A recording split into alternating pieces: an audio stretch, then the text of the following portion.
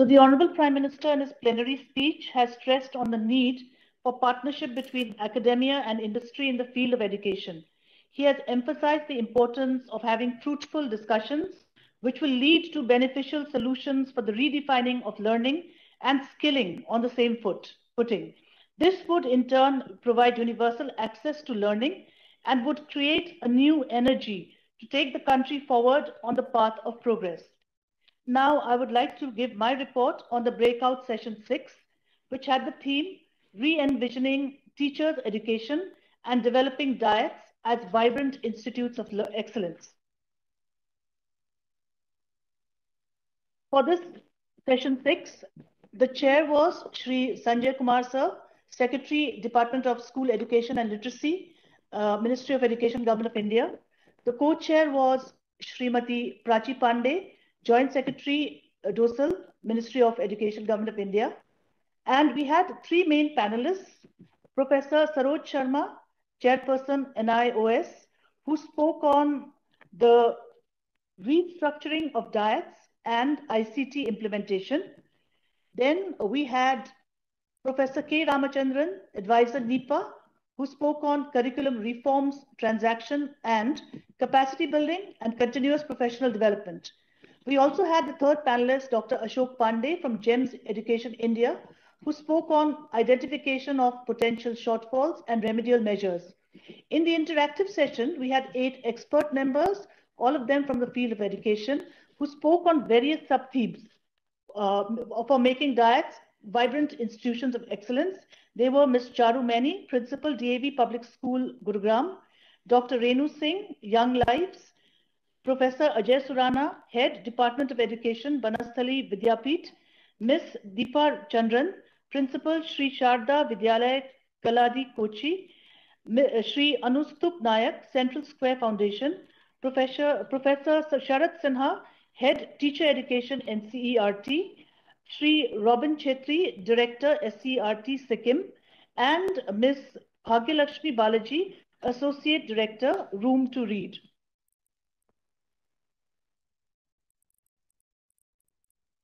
We had a wide participation and we got a lot of suggestions in the comment box also.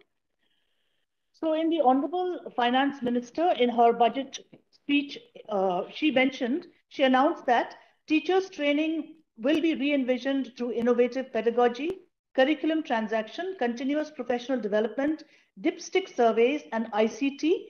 The District Institutes of Education and Training, DIET, will be developed as vibrant institutes of excellence for this purpose. In line with the same, we had our discussions. We got a large number of recommendations, which we will be giving in detail in our detailed reports. Due to the constraint time limit of 10 minutes, I will be highlighting a few recommendations, some of the highlights in this session. Most of the problems areas that were identified as far as diets were concerned are the ones on you can see on the screen. And I will straight away go into the recommendations that we received for each of them. It was very clear from the discussions that an institutional development plan has to be put in place to reinvigorate and restructure diets. This would require a 10-year perspective plan for implementation in a time-bound manner. This institutional development plan would consist of the following components. First is the curricular aspect. This curricular aspect would include promotion of actions to achieve student excellence, academic excellence, faculty excellence, excellence in research, staff excellence, and excellence in governance, leadership, and management. This would also include the curricula to be made in line with the transition to a 4-year integrated teacher education program following the 4 stages of school education, 5+3+3+4, as against the diploma courses currently being run in the diets. For achieving academic excellence, emphasis is to be laid on curricular, teaching, learning, and assessment. Multilingualism should be addressed in the curriculum transaction of diets. Special focus is to be given on inputs of the local area in the curriculum. Now, when we went to the second segment, which was the infrastructure, the recommendations that flowed were that a robust infrastructure for all diets is to be put in place to create a positive and motivating environment for teachers and learnings.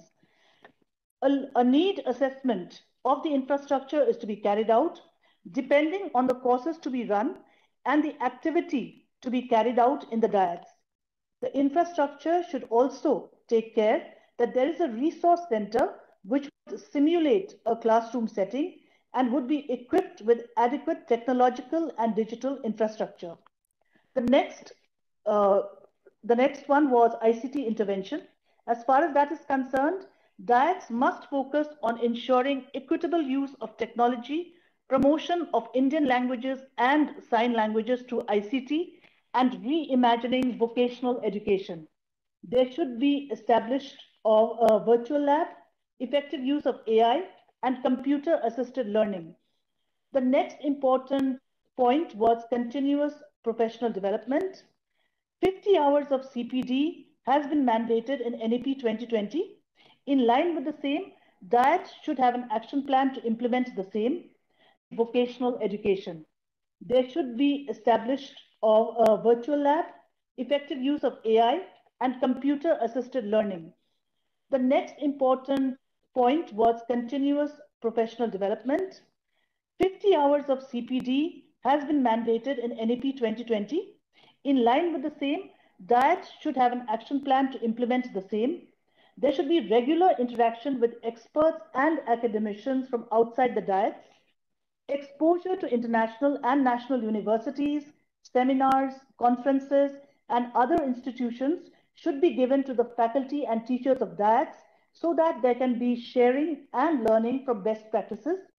Diets should also be exposed to demonstrational teachings of experts. And a calendar for continuous professional development should be chalked out to upskill in-service teachers with 21st century skills. The next important point, that recommendation which came forth, was in the field of capacity building. Effective capacity building measures should be undertaken for enhancing competencies of the teachers in the diets. The staff strength is to be optimized for pre-service and in-service teachers and courses. A district development plan, education plan is to be prepared by each diet in consultation with BRCs, CRCs, and SCRT. Adequate support should be given to the CRCs and BRCs by the diets. The diets should also take the mantle of mentoring of schools in their district. The next recommendation on the main point came regarding interlinkages between NCRT, SCRT, diet, BRC, and CRC. Better synergy and coordination should be present between all the levels to take care of the aspects of pre-service as well as in-service teacher training. Proper mechanism for monitoring and assessment of learning outcomes should also be evolved at all levels. The next important recommendation came from the point extending the role of diets to also support the private schools. Extending the role of diets to also support the private schools in terms of institutional development plans, curricular transaction, CPD, in-service training, etc., because currently the diets are largely relegated to government schools. The next point was embedding internal and external accountability for continuous assessment of the standards of the diets and their accreditation. And the last recommendation which came through was in the new teacher education system of integrated teacher education programs, the RIE model could be adopted for running ITEP and other teacher education programs currently run by DIET and to be run by DIET if allowed, which should be aligned with NEP, wherein the affiliation of the courses would be with the university and the administrative control would be with the DIETs, as in the case of the RIEs, which are presently successfully running.